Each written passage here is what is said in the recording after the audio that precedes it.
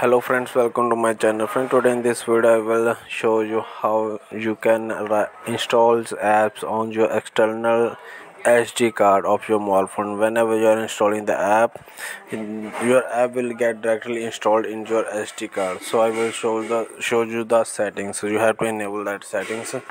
After that, each and every app will start installing on your SD card.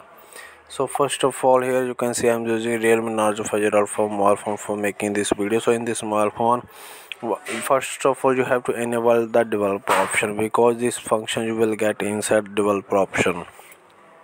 So for enabling the developer option, you have to click on this version build number. Click on this build number 7 at time. After that, your developer option will get enabled. Now you have to click on this additional settings, and inside the additional settings you will get developer option, which you have enabled right now. Just open this developer option and come down, and here you can see one function is here: force allow apps on external storage. Just enable this function from here. After that, your all the apps will get installed on your SD card, on your external storage.